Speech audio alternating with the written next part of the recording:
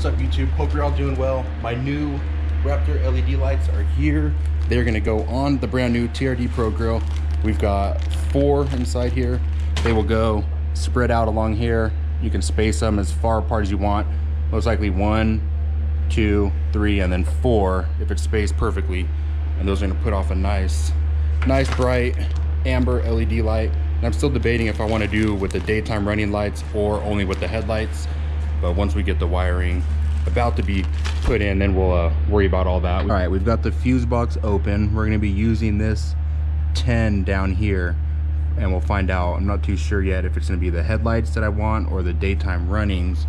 And then we've got our add a fuse with our 10 and 15 fuses right there.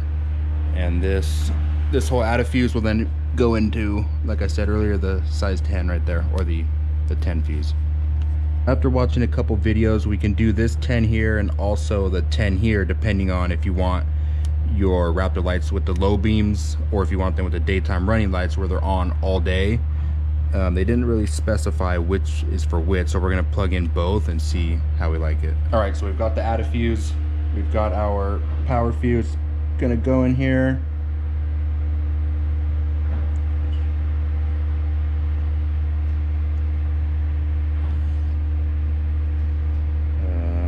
All right, there we go. And then we're gonna crimp it down. Make sure it's nice and tight, that way there's no issues with it coming out later.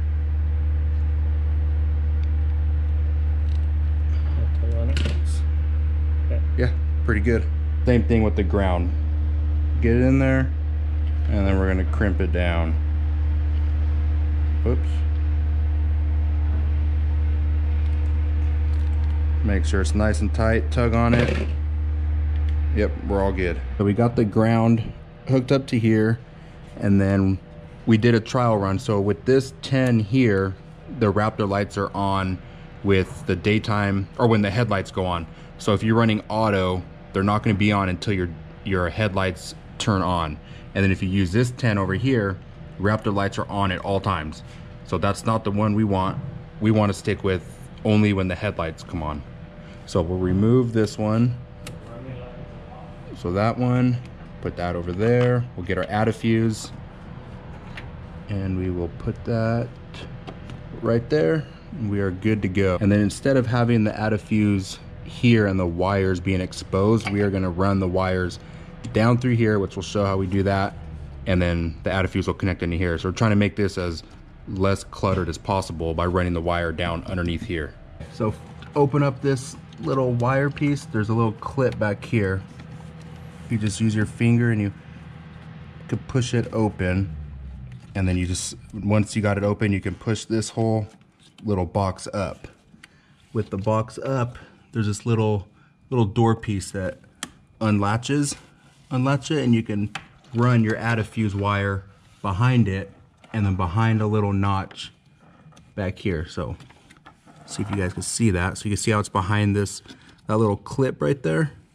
Close it like that, and we'll push it back down and get it locked into place. And then still, whoops. Okay, there we go. Have enough wire to come back to the 10 spot. So that'll then clip into there. And now we've only got just this one wire that'll run through here. And then just to give me a little bit of room, I removed this clip here. So this goes in here like that, but we just removed it out of the way. That way we can work better with the little door that's back here and getting the wire through there, the add a fuse. And to give us some more wire, we're just gonna cut this piece right here. That'll give us more wire to run back along the fuse box and then up through here. And the same with the ground, it'll just give us more wire to connect here to make it more clean as we're running it all back along there. With the way we ran the wires back there, no wires are getting pinched.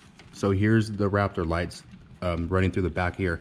If you don't go through the back over here and you just leave everything up top, your lights are gonna have to come outwards from the fuse box. So when you put the top back on, it's gonna pinch these wires. So running it back here leaves it clean, and you can run everything along there. And then my Raptor lights are even going back behind the the mount that holds the fuse box. And just to clean it up even more, we added a zip tie right here, which is gonna hold the Raptor lights and keep just enough tension back here. That way it's not all loose flowing and it'll stay secured right there. So some of the lights come with 3, this one's come with 4. So we'll try to spread them out perfectly. So we'll get one up here, and it fits in there nice and flush. And then our next one will go right along the top of the center of the grill right there. So pop it in, and we'll space one here, pop it in, and then our last one will go right here. Just like that. So we took one space on each one, and all 4 are even now. And then we'll come around the back, and all these, the four connectors are all going to go to each LED light. So it's hard to see, but it's going to be right here. And then these will just pop into them. So I'll do one. So clip it in and you're all good to go. And they'll do that for all 4. There's how they look during the day with the sun facing on them. So they're still very visible and pretty bright. Looks pretty cool like that. I might back up a little more. Just have the Toyota and the LED lights shining right there. Looks pretty cool. That's gonna do it. Thanks for watching. Don't forget to hit that like button, subscribe, and stay tuned for future mods. Thanks for watching.